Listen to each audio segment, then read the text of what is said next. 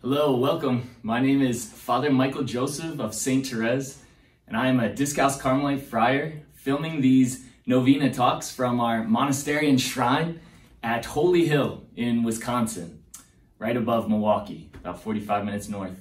Mother Celine of the Loretto Carmel in Pennsylvania asked me if I would do this new type of novena for St. Thérèse. We're doing these little videos for 9 days, one video each to help prepare, so you're gonna have to endure these from me the next 9 days. But the hope is that what I can share will help you in some small way, maybe in your own path towards union with God, that's what it's all about. And of course, since this is a novena to St. Thérèse, that she will be our guide through it all and kind of give us the lens through which to see this path. And first, though, I thought it'd be good to begin with a prayer and maybe just like a bit of silence to quiet our hearts, to really prepare ourselves. So hopefully it's not too awkward. We'll just have a little bit of silence now.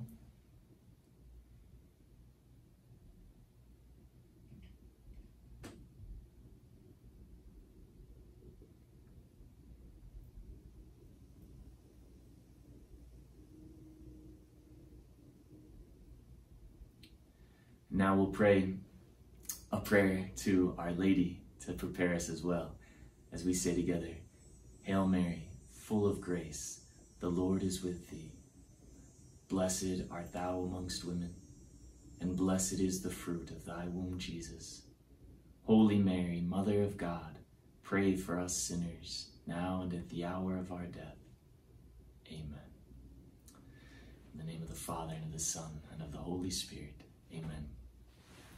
Well, as we begin, just to start out with a brief personal testimony, how I developed a relationship with St. Thérèse. After I'd come to know Jesus in my life and had a big conversion around the age of 18, I started going to this Catholic young adult group and, of course, didn't know anyone. And my first friend there was a young woman who gave me the autobiography of St. Thérèse, The Story of a Soul, the ICS edition. I'll show it next time. I'll remember to bring it for my 20th birthday. And at first I got this gift and I thought, oh, okay, great. Because I thought I was too cool for Thérèse. From the little I knew about her, she seemed kind of flowery and sort of syrupy. But as I read her book, even though, yes, we have such different backgrounds, couldn't be more different in some way, I found someone who had the same desires and aspirations for holiness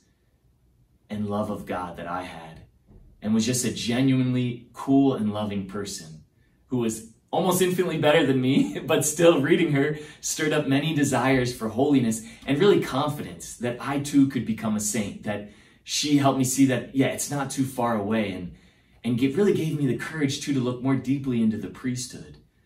And after I was eventually ordained a priest some years later, almost 10 years later, in 2011 for the Archdiocese of Washington, D.C., it was Thérèse again who helped lead me to that second part of my vocational journey to actually become a Discalced Carmelite friar in her Carmelite family. And this is the reason I'm here with you today. So if you're bored by these talks or kind of frustrated by the way of my presentation in this novena, you have one person to blame, and that's St. Thérèse. And maybe Mother Celine as well.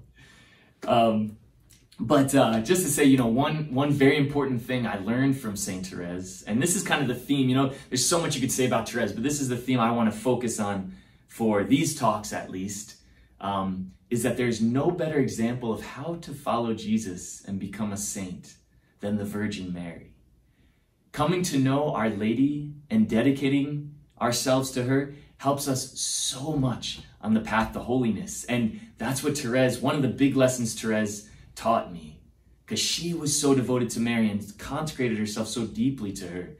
And Thérèse really saw Mary's importance in that union with God and how we can live that out. St. Thérèse is such a great teacher in this regard because she had one of the most close bonds with the Virgin Mary that I think is imaginable, is possible. So much so that she began to really be like Mary. As one author put it, Thérèse is a miniature copy of the Virgin Mary. That her life became an icon or an image of what Mary was like on this earth. That you can get a glimpse of that through the life of Thérèse. And that this wasn't some automatic thing, right? From a very young age, Thérèse drew close to our Blessed Mother. From her childhood with her sisters and her family who promoted it so much, Marian devotion, to when she was only 6 years old, she made her first confession. And it's interesting, she writes in her autobiography, this is a quote, "I remember the first exhortation directed to me. Father encouraged me to be devout to the Blessed Virgin, and I promised myself to redouble my tenderness for her." So she already had this great resolution at age 6. I need to redouble my tenderness towards Our Lady. And then at age 11, it was later back then, Thérèse made her first communion. And she was actually chosen from all her classmates to recite in the name of the whole group the prayer of consecration to Mary as part of that big day. And really a preview of Mary choosing Thérèse for her own.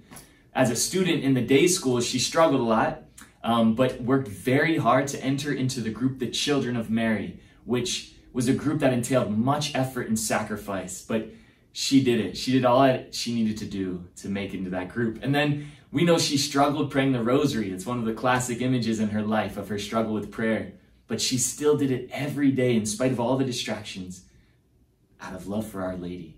So Thérèse's devotion to Mary was authentic and strong. It was the very air she breathed from her youngest years, and she constantly made choices in that direction towards Our Lady.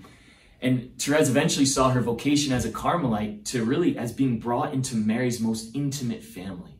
Since Carmel is considered Our Lady's order, Mary became Thérèse's true model and her support in her effort to be united to Jesus in the consecrated life. Most of all, though, she just totally confided in Mary. She came to Our Lady with all of her joys and her struggles, her sufferings. Thérèse trusted everything to Mary. And in her painful sickness that would lead to her early death, Mary was Thérèse's support and sure companion. Thérèse wasn't necessarily drawn to many formulas or rote prayers of devotion to Mary, but she saw Our Lady as someone realistic to draw near to and to imitate.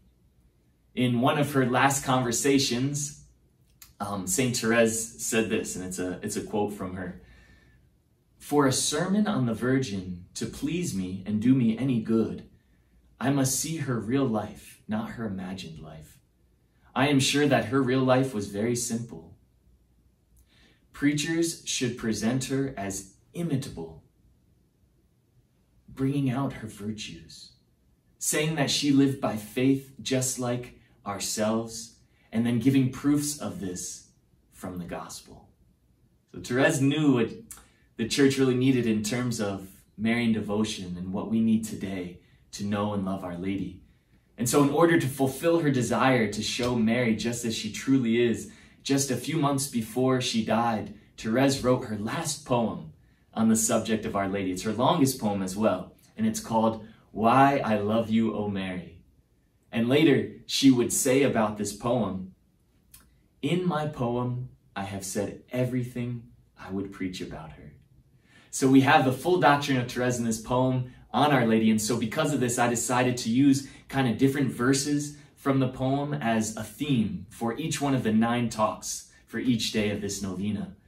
Because I believe by looking at Mary's life and virtues through the lens of Thérèse, we can really find our own path of coming to Jesus through Mary, and especially of trusting in Our Lady that she will help us obtain these virtues. So I will try to offer some practical examples how we can put sort of each virtue or each theme into practice. And I'll also try to be brief. I know it's hard watching videos for a long time, so I'll try to be brief, and I look forward to being with you over these next days. Thank you for your patience already with me, for sticking all the way through, and I look forward to seeing you tomorrow. But maybe we'll just close out with a prayer as well. So as we pray, glory be to the Father, and to the Son, and to the Holy Spirit, as it was in the beginning, is now, and ever shall be, world without end. Amen. Immaculate Heart of Mary, pray for us. Saint Thérèse, pray for us. In the name of the Father, and of the Son, and of the Holy Spirit. Amen.